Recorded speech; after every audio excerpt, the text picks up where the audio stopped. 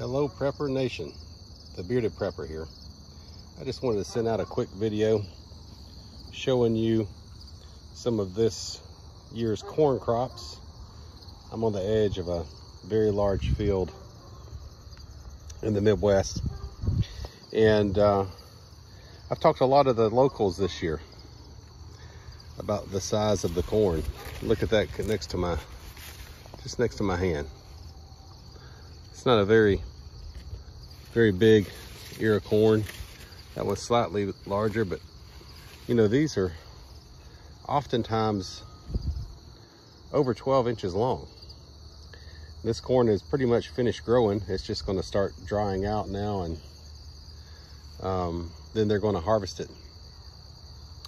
But you know, one thing that's been consistent out here as I've been talking to folks is a lack of fertilizer. Sometimes access to the fertilizer, but also they're trying new things like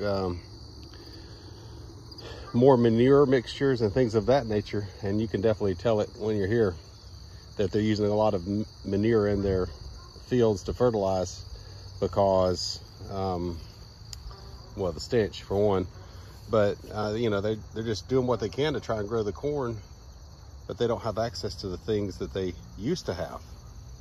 And you know, let me get a little bit deeper in, because some people say it's just on the edge rows that you have the small ears, but if you look in here, those are the same size, some of them even smaller.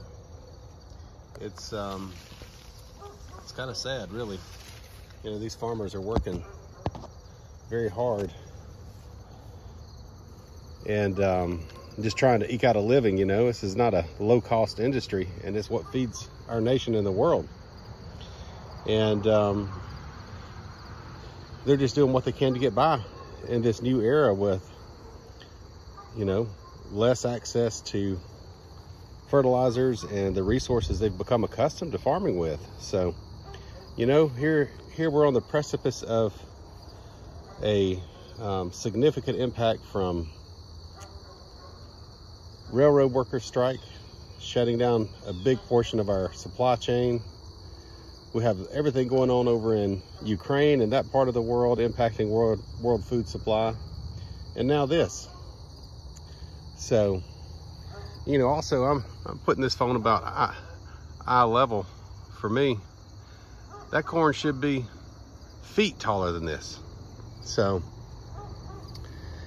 folks, you need to get prepared. Be ready in case there is a food shortage, in case our way of life changes drastically. Seek the wisdom of our Lord and Savior. Until next time, God bless. This is the Bearded Prepper signing off.